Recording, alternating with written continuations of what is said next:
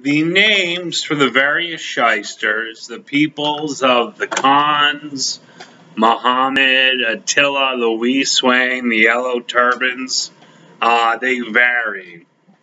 In modern history, you could call us the Kurds, Jacobins, that's with a B but silent, Fenians, Palestinians, Morning Stars, Tudors, Welsh Napezi, Grafton Deinschlam, Amish, Scottish, Dutch, or Netherlander Umbries.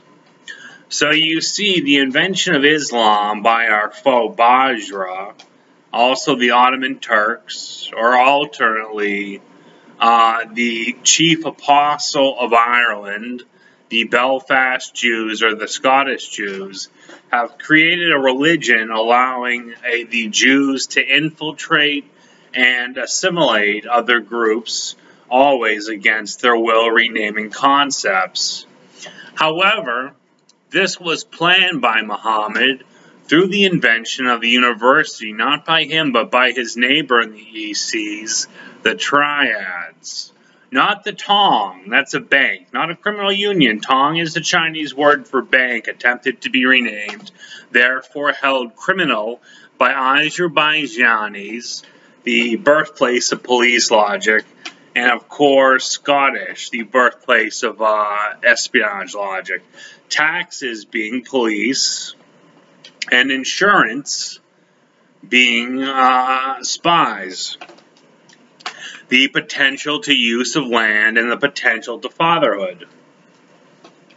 And of course, use of township to cooperate in case of famine. Not industry, that's illegal. And of course, potential value to souls. Earning of food for the community, farming. Which of course is Scottish insurance. Not real estate. Purchasing or speculation, that's illegal. So let's look at the peoples the Jews have merged into.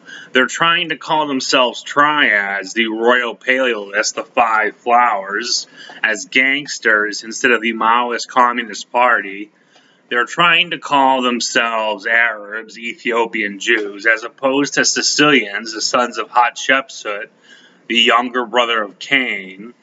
They're trying to call themselves Ashkenazi, the Polish boyars, the Romanovs, kin, of course, of the Kurds and other faiths of Shysters, the other genomes and variants and regions. They're trying to call themselves Crowleyites, English Catholics that are secretly Anglican, they're Gentiles.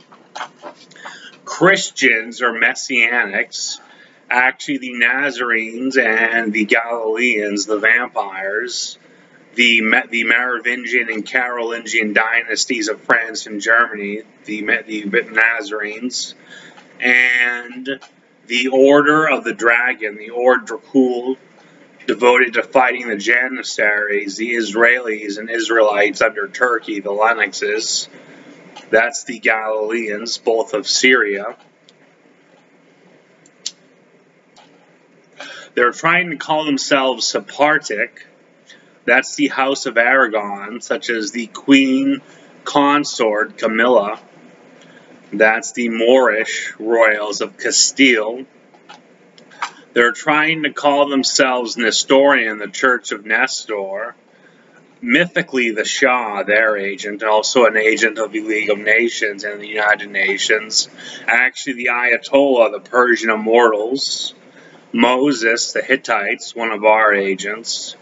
Moreover, they claim affinity to Mozart, a centaur such as Tom Waits, the musician, or Paul Ray, a Frenchman, actually a prison warden and an inquisitor, somebody that opens up a falsely gained psychiatric prison or remedial program over a grass deal, the preferred term grass, not pot. That means you're in a thieving ring. Grass means you're in a gang. You've been trapped by a criminal ring imposing a 5-point class structure. A false York, a Fensling. That Fensling is a Jewish York.